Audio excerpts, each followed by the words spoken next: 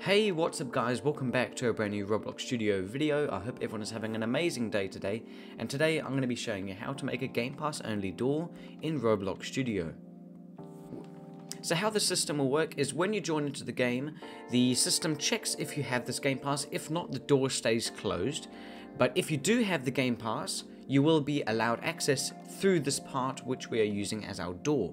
Now we've also implemented a system where it checks every 3 seconds if you already have the Game Pass or you've just bought the Game Pass. So let's say you're in the game and you have there's a GUI shop or Game Pass store, and you go and purchase the Game Pass through the store in the game. After 3 seconds, the system will do a check again, and if the system detects that you have bought the Game Pass and that you own the Game Pass, you will then be allowed through the wall. So players do not have to go and leave the game after they've purchased something and are having to rejoin. This is just a great way to keep players in your game and not make them have to leave and rejoin again. So for starters, you're going to want to make sure Explorer and Properties are enabled. Explorer and Properties are here in the top View tab. If you click View and then click on Explorer and Properties, you should see them somewhere over your screen. Now, a lot of people have also been asking me again, how do I actually make them on the side here? Because I've seen many people have them kind of all over the screen. It's a little bit messy and you don't have as much space and vision of your actual base plate. So all you do with your Explorer, some people have their Explorer all the way over here, but what you do, you just go and customize it here in the middle. So you can see it kind of shades the area where your Explorer is actually going to be. So you can see I can put it there, but that's not where I really want it. I'm wanting it over here on the right by the properties. And you just put that right there, just like that, and now you guys can see I've got it in a nice looking fashion. Now that's just so you can have more view of your Roblox base plate. So now we want to go and get our part which we are going to be using as our door. So this is going to be the VIP door, so let me move it back here. Let's go customize it a little bit. We're just going to make it very simple, just a simple wall. It doesn't need to be anything crazy, but then we just want to make sure to go and anchor it. You can go change the color if you want. We can maybe make it a nice looking blue. I must say I quite like the pastel blue.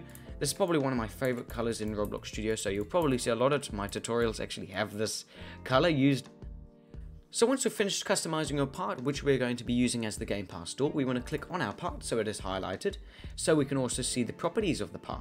We then want to go over to the name, and we want to change the name to Game Pass Door, just like that. You can go and change it to anything else you would like, but depending on what you name it, you will have to change accordingly in the script which we are going to have in this video. So ideally, kind of keep it similar to what I have, just so you don't get too confused and there's no issues, but feel free to go and change it to whatever you like. But for this tutorial, we are using Game Pass Door.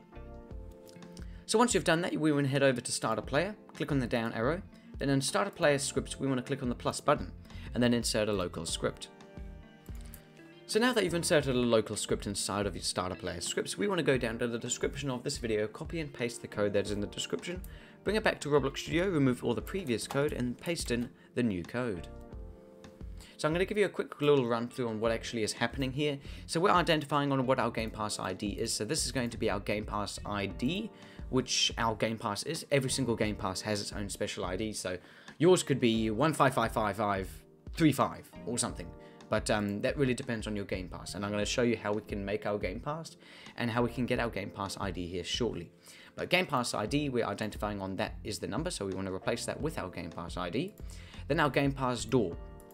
Now we are identifying on what Game Pass Door equals. It's kind of like a bit of a shortcut that you can use in code. As you guys can see, if I click on this, you'll be able to see where I've actually used Game Pass Door. Instead of me having to write out game.Workspace WaitForChild Game Pass Door, I can just go and write Game Pass Door because it's a little bit of a shortcut. But now, if you have gone and changed the name of your part to Ooga Booga or something, or Hillary Clinton, you just want to go and change that right here, where it says Game Pass Door. Because we haven't changed anything from Game Pass Door, we can go and leave it. The reason why we do a WaitForChild thing here is sometimes the script can run a bit too, let's say, should we say quickly, and it can actually skip the step where it goes game.Workspace the Game Pass Door. What we're doing, we're slowing down the code here, that it goes from the game to the workspace, then it waits, and the script will not continue until it has found the part Game Pass Door. This gives it time to look through your workspace folders, and it just allows it to be a much more cleaner and clearer script. We are then creating a function here where it is checking the Game Pass for the player. So we're going game to get the service to Marketplace Service. Marketplace Service is the service which any item or Game Pass or thing that you can purchase is used up. And then UserOwnsGamePass, Player.UserId.GamepassID. So if the Player.UserId owns the Gamepass ID, just like that, and that is for checking for the Game Pass. So now over here on line 8, we're also creating a new function where it goes openDoorForPlayer. This is the function open the door for the player. And if checkGamepassPlayer then, so if the checkGamepass is true or is there, then the GamepassDoor.Transparency will be set to 1, basically meaning it is invisible. Then it will also adjust the CanCollide, making it false, meaning you can walk through the part. So this is if you own the Game Pass, okay? Now we don't have any other else things because the Game Pass simply won't, the system simply won't do anything else if you don't already have the Game Pass, which is up here, because if you do not, if the player does not have check Game Pass like that there, it won't, nothing will happen. Hence why we don't have any else things in here. But now what we do here is we're going while true do. So what we're doing here, we're checking if the player has the Game Pass. If the player has the Game Pass, then the open the door for the player will happen. And this happens every 3 seconds because we have added a wait time. So it'll go while true do, which is basically a constant loop. It will never stop looping unless it's false. It will go open door for player, wada wada wada, and then after it has done that, it'll wait 3 seconds, and then it'll go and do the open door for player and check if they have the Game Pass or not. You can go and change the wait time if you really want to. Ideally, I feel 3 seconds is, I would say, average and recommended, because you don't want to put too much strain on your system where you go and do 0.01 second. That can put quite a lot of strain, because now that's going to have to do like nearly 100 checks in a second. If I've done the math correctly, yeah, about 100 checks, where this is 10 checks, this would be 100 checks in a second. So ideally, keep it to 3. If you really want, you could maybe do 1.5, but I would highly recommend 3. But that's what we're going to leave on today's tutorial. So now we want to go and create our Game Pass and get our Gamepass ID. Alrighty, so you now want to go over to your main Roblox page and find your Roblox game. So this is the Roblox game we are doing it on. It is called Tutorials, and this game experience is unavailable because I haven't published the game yet. This is a new base plate which I created today, which is going to be where I'm doing the tutorials from now on. Now what we want to do, it will look something like this. What you want to do, you want to click on Store and then click on Add Pass. Then it will take you over to your creations, and then you want to find your game which we're using. So that is Tutorials. And then we want to go over here on the left and we want to find associated items, just like that. And as you guys can see, we can create badges, passes, and developer products here.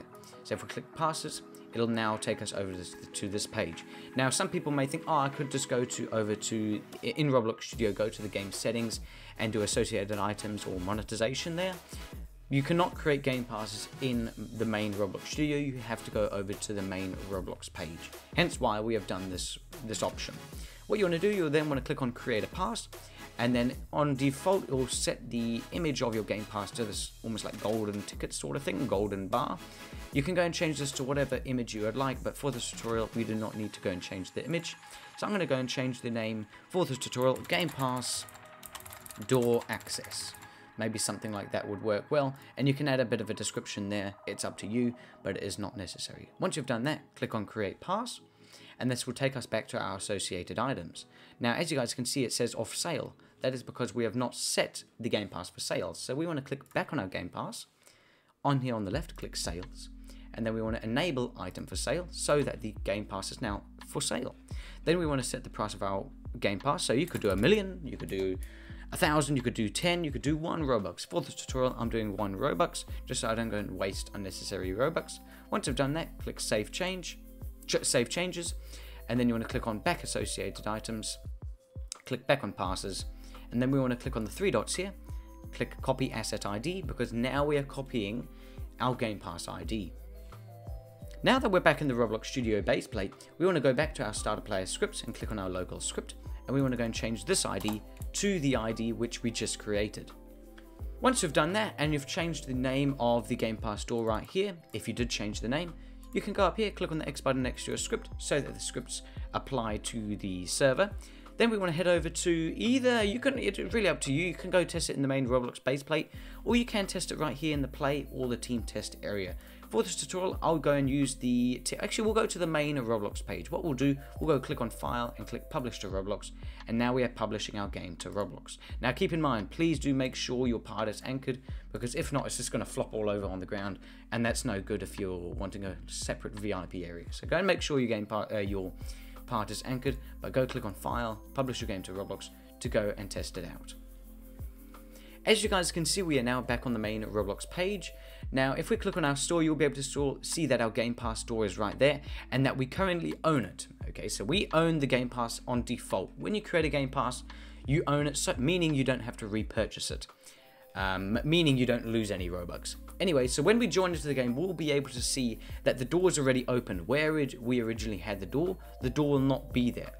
But now, let's say we didn't own the Game Pass, and we went and open link and tab, and we went and deleted the Game Pass from our inventory. The door will be disappeared because we don't have the Game Pass. So for this tutorial, I'm going to be deleting it from my inventory to show you an example, to show you that it all does work. Once you've done that, click on play, and we can go test it out. So keep in mind, when we join into the game now, we will not have access to that exclusive area. We will not be able to walk through the part will be visible, meaning that we're not allowed access into the area. So as you guys can see, we're in the base plate now, and the part is right here. We can't go and do anything, but if we have to go and purchase the Game Pass here now, let me quickly move the Game Pass Door Access Game Pass over here, and let's get back into the base plate. As you guys can see, the door is currently closed, but if I have to go and buy this Game Pass again, so buy now, there you go. I'm doing this on my other monitor, by the way, but as you guys can see, I've just gone and bought the Game Pass, and in less than 3 seconds now, this door should be opening. And as you guys can see, because the system has checked if we own the Game Pass, we have now been allowed access into this special area, or allowed access through that part. But please do keep in mind, when you do create a Game Pass, you automatically own it, meaning you don't have to purchase it again. So if you join into the base plate and you don't see anything here, it is probably because the system has worked. The system has worked, and you own the Game Pass, so it's going to let you in. But if you want to make sure that it does completely work, you can also go and change the transparency that is set to 0.5, so that you can make sure it does work. If you guys are a little bit lost, you don't really know what you're doing, feel free to create a ticket in my Discord server, and we will happily help you out. But anyway guys, I'm going to wrap up the video here. If you did enjoy, I'd appreciate if you do consider subscribing to the channel, turning on the notification bell, and also do consider liking the video if you really did enjoy. I'd really appreciate it. But anyway, have a lovely rest of your day, and I'll see everyone in the next video.